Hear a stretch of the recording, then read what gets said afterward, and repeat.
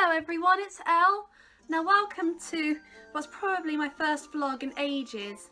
So this time it's another story time vlog, and the story is how did I get into Shakespeare, and I am filming this now because at the weekend are auditions for the Canterbury Shakespeare Festival's new season of shows, which includes The Merry Wives of Windsor, which I am very, very excited to be directing. And it's going to be my first, it's actually going to be my directorial debut, which is quite exciting if slightly nerve-wracking.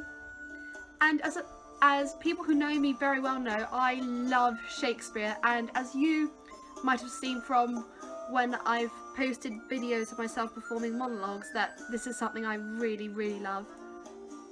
But how did I get into it?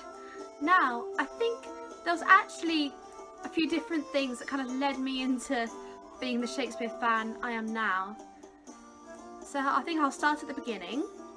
So when I was in Year 6 Drama Club, we were given copies of this children's version of The Twelfth Night, and we got to perform scenes from it. So at one point I was Olivia, and then another time I was Malvolio.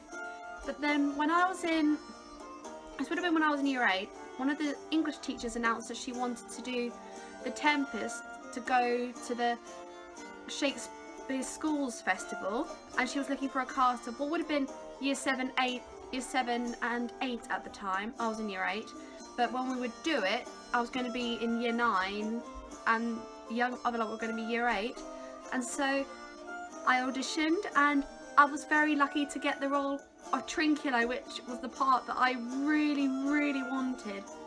But to get us, give us some inspiration, we went to see the Canterbury Shakespeare production of The Tempest, which was in Girton College Garden, and it was actually quite tucked into the college itself, but oh my goodness, there was an amazing show though. What was quite fun, when I look back on it, one of the things I remember is just like how crazy me, the other girls in the cast, and then even our teacher, Miss Smith, kind of went over the guy who played Ferdinand, because we all thought he was a very, very attractive man, and we were just enamoured. And the Ariel in that, I seem to recall, was really, really good. So I think, so from seeing that show and then doing The Tempest, I think is what really kind of sparked it, because from after that I went to see more shows at the Canterbury Shakespeare Festival, and from there I'm really lucky to have seen so many incredible productions. For example, I was very, very tremendously lucky to go and see Tom Hiddleston in Hamlet at RADA, which was absolutely incredible, and he was very close to me.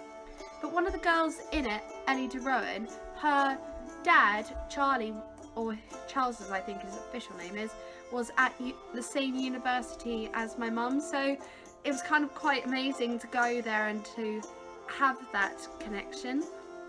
And then I've been to Stratford upon Avon. I went to see The Two Noble Kinsmen, and one of the actors came up to me in character, which is something I won't ever forget.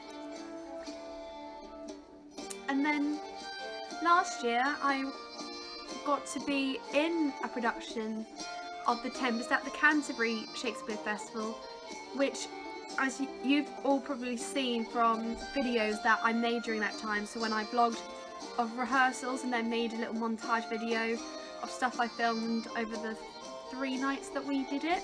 So I'll put some links to those if you'd like to go and check it out.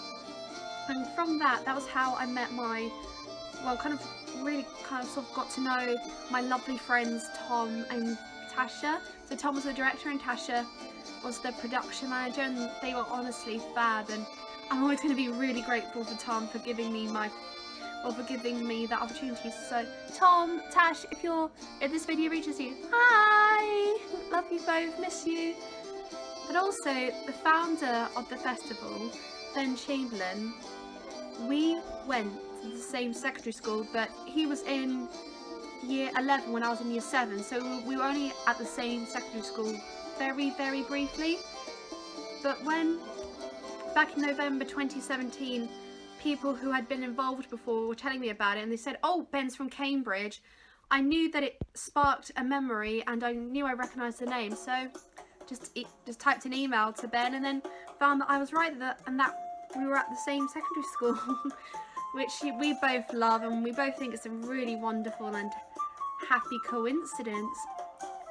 So yeah, I think it's just from all that has led to me really loving Shakespeare, and I've loved it ever since. And now I'm really grateful to have been given the opportunity to direct one of my favourite Shakespeare plays, which is The Merry Wives of Windsor. So for those of you who don't know what it's about, it's a comedy, and the famous character John Falstaff has come to Windsor because he's down on his luck and he's broke. So to try and rebuild his fortunes, he sends identical seductive love letters to two wealthy women, Mistress Ford and Mistress Page. But they figure out what he's up to, and so concoct a load of cunning plans to get revenge on him. And there's another plot where Master Ford decides to test his wife's fidelity by posing as a man called Brooke and getting Falstaff to woo her on his behalf. And a lot of funny things come out from that. And also, there's, guess what, another subplot where Anne Page, the daughter of Master and Mistress Page, wants to marry Fenton, who's also a rich boy down his luck, but her parents don't want her to marry him. So her mum wants her to marry Dr. Keyes, who's a crazy French doctor, and her dad wants her to marry Slender, a rich young man who is basically a buffoon. But all ends happily, so Falstaff is taught a lesson, and there's a lot of hilarity, lots of colour, and it will just be an amazing show. So I've decided to set it in kind of modern day, but also trying to pay homage to Shakespeare's world as much as possible through costume and also through directing ideas as well. So the auditions are going to be this weekend, so Saturday and Sunday, at the Pilgrims Hotel in Canterbury. It's from 12 till 4, and people can drop in. We'll give them monologues which they can go away and learn and then come back to. And it's just a fantastic thing to do over the summer. You meet some really lovely people, and you get to keep some really wonderful memories, and it's just an amazing chance to do a great piece of community theatre, which brings a lot of joy to audiences and also brings something special to Canterbury. And what could be more perfect than a bit of Shakespeare?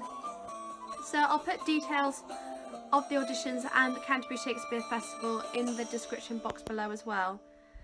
So I think that concludes the vlog. I hope you enjoyed it, and I'll see you next time with another one. Bye!